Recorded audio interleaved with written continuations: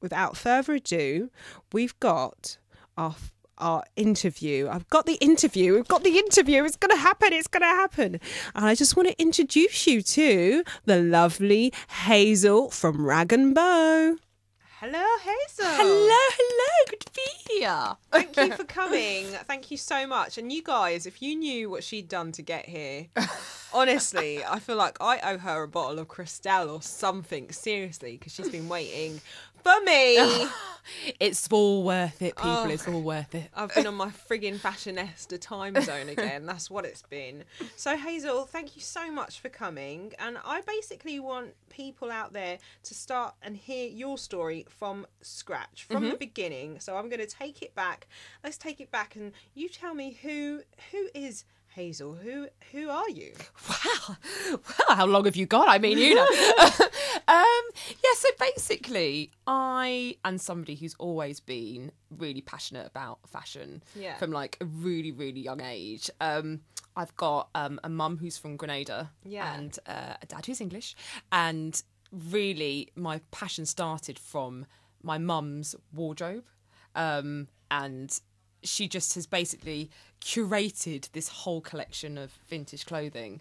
Wow. But I think the thing that really struck me was like I wasn't allowed to look at it. Yeah, I wasn't so beautiful. Yeah, I wasn't allowed. Look but don't touch. Exactly. And anyone who knows me will tell you if there's a button that says "Don't touch this," I'm like, oh, what is that? The red button. So it was more like, oh, I've got to delve into here and find out what this is all about.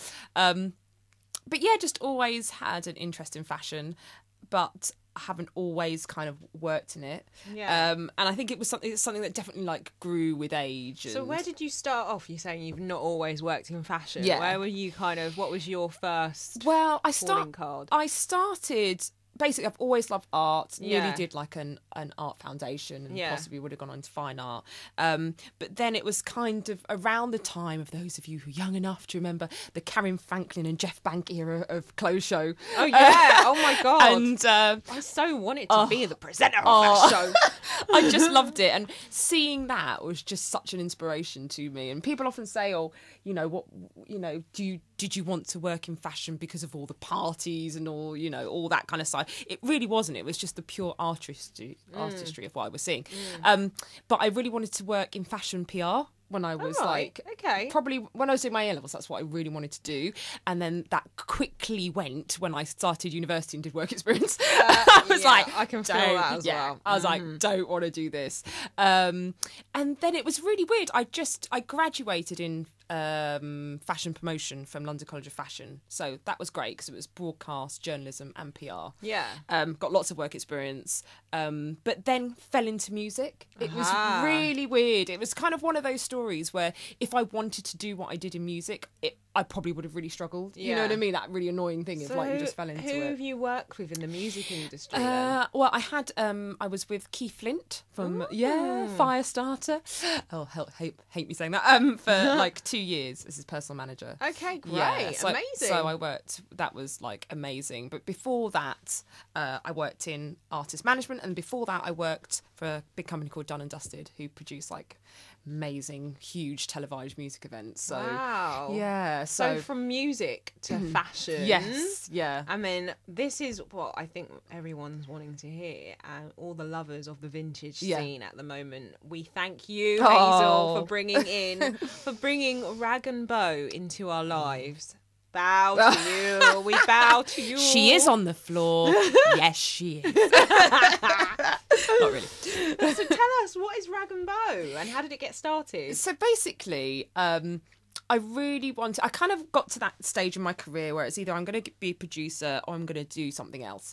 And I've always been passionate about vintage. And I just thought, you know what, I'm just going to give it a go. I'm always kind of full of belief. If you feel strong enough about something, that, it's probably just fear that's holding you back. A lot of the time you can do it.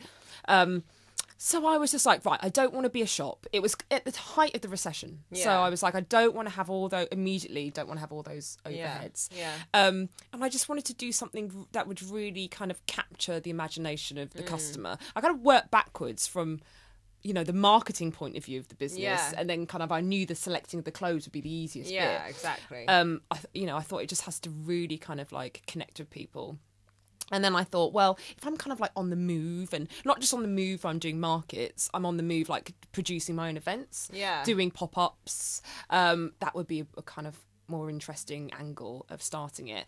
And then the name was quite organic from that. So it's Rag&Bow.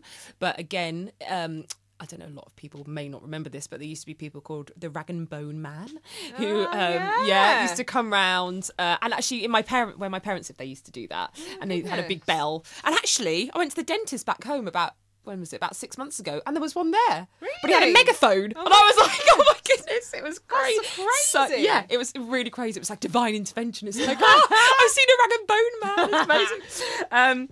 So yeah, I just thought I really like that concept. Obviously, he trawled the streets looking for things, people's old things that people wanted to sell on, and I sort of make it a bit more kind of girly and make it like Rag and Bow. Yeah. So I'm Rag and Bow, the roaming vintage store. So it all kind of tied in. And once I kind of got the name locked down, and then a really good friend of mine who's really talented called Stuart Gardner, who designs amazing products that are sold like in Conran Shop and SCP. But we were starting off at the same time, launching our own businesses. So like he did my logo, and ever since then it's kind of just like erupted into this really clear brand. It has absolutely exploded for you, and it's been absolutely such an amazing journey for you. And just looking at everything you've achieved, it's been phenomenal.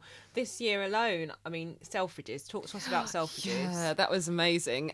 Basically, there's a company called Supermarket Sarah, run by Sarah Bagner, who I have been a fan of since she begun. Yeah. She does something really, really interesting where she basically curates a wall. Mm-hmm. So for people at home, it's like, say you have a wall in your house, and she would put like amazing dresses up there, bits of kitsch ceramic, just basically create almost like a stage set. Photograph it, put it online, then you can buy everything from it. Amazing. Yeah, it's really, really great. And then I met her actually at a part of 100% Design. She was doing a thing at a design studio, a little pop-up. And we met, and then we just were talking, and and then we kind of, I did a wall for her, and then she was curating a wall for Selfridges, and asked me whether I wanted to be the vintage stockist, and I was like, yeah, jumped at it, and it was just great. It wasn't just being in a department store; it's the way that she did it as well, which really interested me. It was fantastic. Yeah. I hope everyone checked it out and can check it out, because it's just really, really cool. So cool how everything's all framed, and it just looks like art basically as well. Yeah. So it's so beautiful, aesthetically pleasing, as one would say.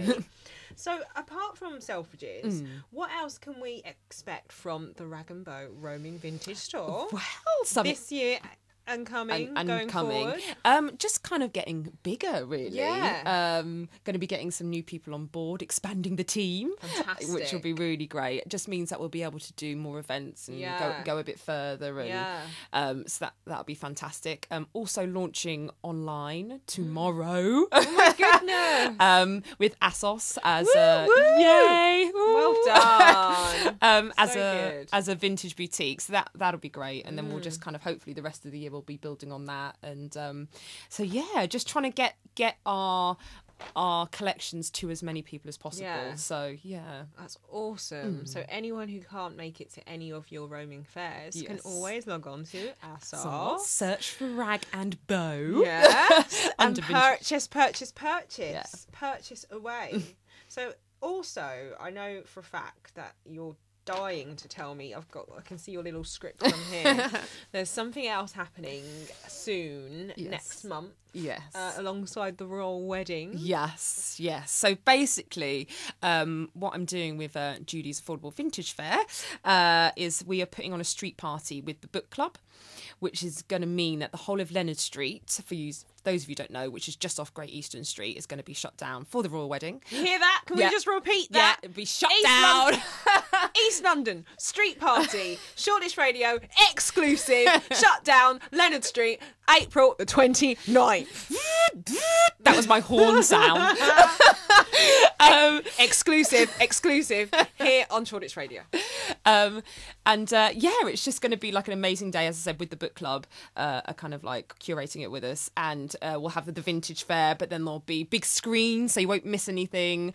There'll be drink stalls. Obviously, the book club will be open and selling all kinds of drinks, and there'll be food from local people. So it's very, very community based. Sounds like my thing. Yeah. Food, drink, vintage clothing. Done.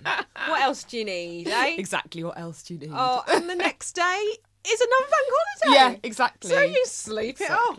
Oh, and after the street party, they're having a kind of like whole evening of stuff that's going on. Fantastic. For you late night people. For people who can keep it together, unlike myself, after a couple of drinks, I tell you, I'm absolutely useless.